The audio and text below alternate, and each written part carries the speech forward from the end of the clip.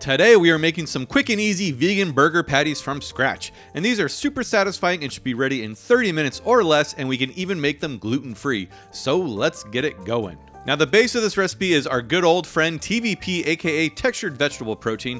This bag is pretty cheap at $6. We only need 1 cup of the TVP as well, and since it's dehydrated, we need to soak it. And all we need to do is get it into a bowl along with 1 cup of vegan beef broth or veggie broth. Oh, and a little tip here, if you're mixing up the bouillon, add less water than you're going to use. This makes it easier to blend and it's less messy. And then just add in the rest of the water and get that in the bowl with the TVP, and we just need to let that soak for about 10 minutes. And while that's happening, we can prepare the meaty marinade, and I'm going to be using the usual suspects for this, but if you can't find all of these, you can totally just sub with something else. Like if you can't find the vegan Worcestershire, you can totally use some steak sauce. Can't find the mushroom powder? Well, just use more nooch and salt. I'll leave links for all the less common ingredients in the description. Also, you can always make a test meatball to see if the seasoning is where you want it, so just season this as you see fit.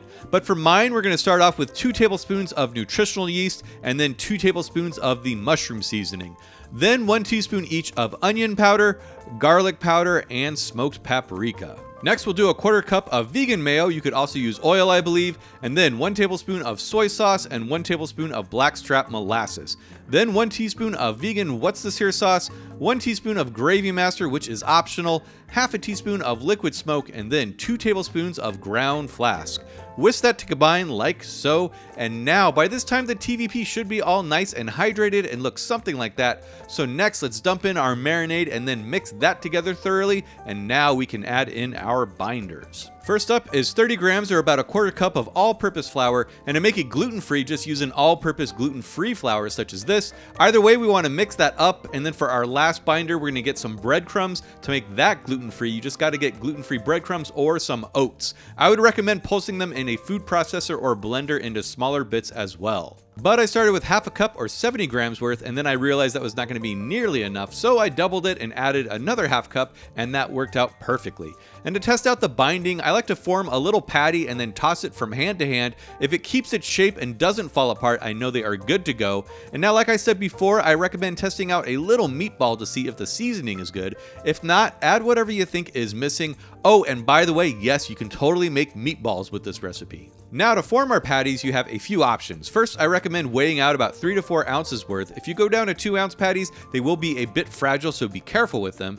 And to form a patty, you can simply smash it like so, or you can use a cookie cutter and shape it inside to get a perfectly uniform patty as well. You can also coat the patty in some more breadcrumbs. This is something they do at Burger Lords here in LA, and it'll give the cooked burger a crispier exterior too. But this recipe makes about 20 ounces of meat, so you can get about 5 to 6 burger patties out of it. And now that we have our patties formed, we can get to grilling them.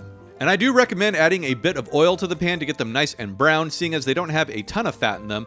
I'm going to cook mine for about 3 minutes per side, melt some vegan cheese on it as I do, and for the first one, I'm going to make a 3-ounce patty in the classic simple cheeseburger style. Now these burgers are tasty and savory. They aren't like Beyond or Impossible, however, but they are super good on their own. They've got some good chew and they don't get mushy. As you can see here, they hold their shape all the way through into the last bite. They really do taste more like an old school veggie burger to me than the new school, so if that's more your speed, then you'll definitely dig these. And yes, you can grill them on the barbecue, though I would brush them with some oil. Like even the new school of vegan burgers, these can get dried out easily on the barbecue grill, so I do think they do better indoors on a well-oiled pan.